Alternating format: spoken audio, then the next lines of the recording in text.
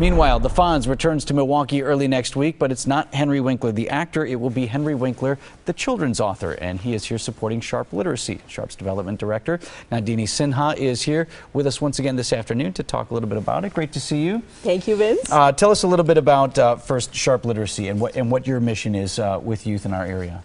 Sure. Sharp Literacy was established 19 years ago with a mission of inspiring young children to read, write, and research using the visual arts as a learning tool.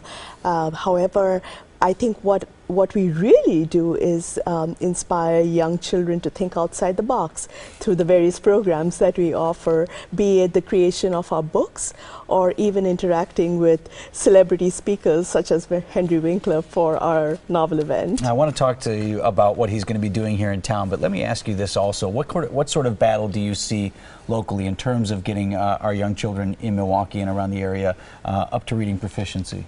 You know, as it's all over the news, and the news unfortunately is not the greatest. Our young children have struggled to read, and the struggle typically starts around the third grade level.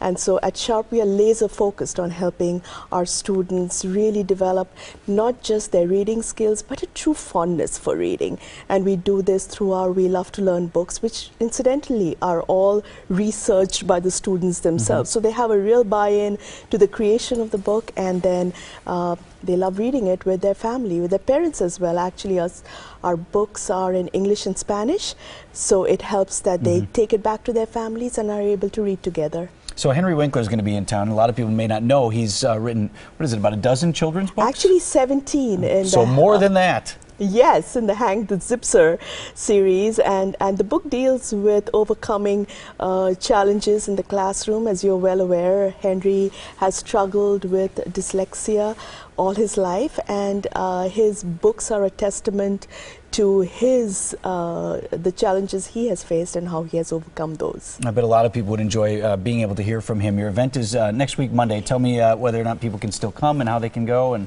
what happens. Absolutely. Our event is next week, Monday, the 28th. It's at the Pfister Hotel, where it always is. Fancy. Yeah.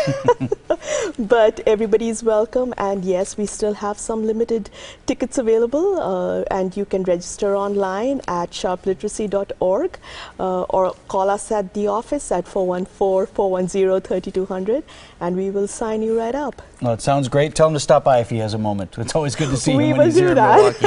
A novel event to support Sharp Literacy in Milwaukee coming up on Monday. More information and a link to buy those tickets we were just talking about is posted on our website. It's tmj4.com.